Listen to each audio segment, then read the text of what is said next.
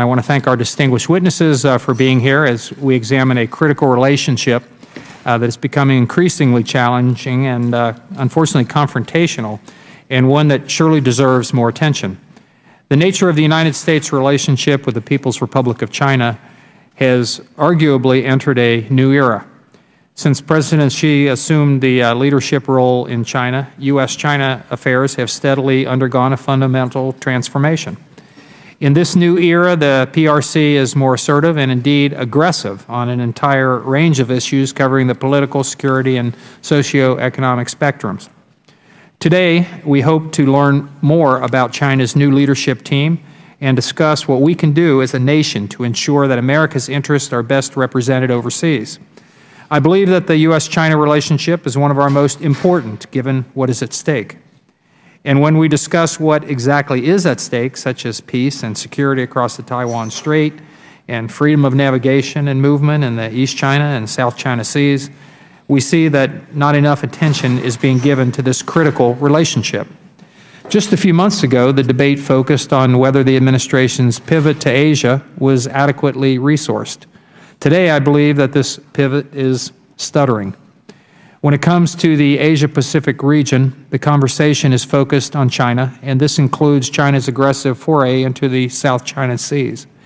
It's clear that the administration is struggling to find a way to better direct America's resources toward the Asia-Pacific and find a way to manage the growth of maritime territorial disputes. As a result, with this void, we see that China is shifting its assertiveness in the security arena and is now focusing it on American businesses operating in that country. According to a recent article in the New York Times, quote, foreign companies in a range of industries including automobiles, technology, pharmaceuticals, and food packaging have faced increased scrutiny, including raids and allegations of unfair practices, unquote. The article goes on to say that the heightened attention against foreign companies, including many American firms, comes at a time when Beijing is looking for ways to help its homegrown industries. I find this behavior particularly troubling given that it violates China's own commitments to the World Trade Organization. China's increasing level of enforcement activity comes from the implementation of its anti-monopoly law, which was drafted over a period of 10 years in consultation with authorities in the U.S. government and the European Union. The law even draws from elements of both U.S. and EU competition laws.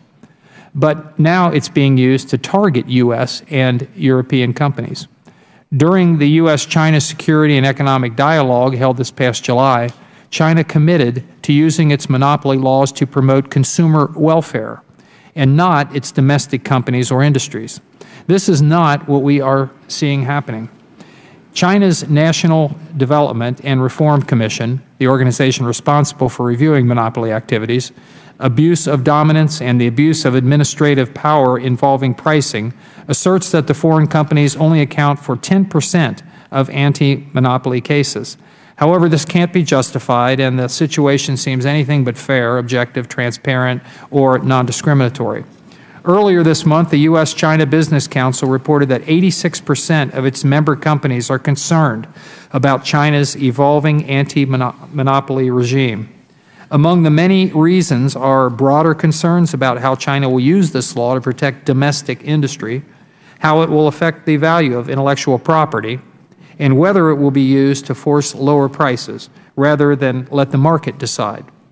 As a result, in addition to already growing concerns about China cyber hacking offensives, for example, warming relations with Russia, and aggressive incursion upon the territories claimed by neighboring nations, the implications of China's anti-monopoly investigations could be quite serious. In my congressional district in southwestern Ohio, which includes most of the city of Cincinnati, a significant number of businesses count on the Chinese market for an important part of their annual sales. Small businesses and large businesses alike exports to China have helped many firms grow and prosper and hire American workers. However, as reports about China's anti-monopoly investigations mount, so do worries about the unfair treatment of U.S. businesses in that country. Looking ahead, it's vital that we gain a better understanding of the Chinese leadership and its political, security, and socioeconomic goals. It's also critical for us to determine a way forward for effectively engaging with various stakeholders in China so that the U.S. businesses have a clearer understanding about what this means for their future activities in China. What is at stake in this new era of U.S.-China relations is extremely important, and now is the time to give it the attention it deserves. I look forward to the testimonies of the witnesses here this afternoon, and I'd now like to recognize the ranking member of this subcommittee, Ini Filiamavegi from American Samoa.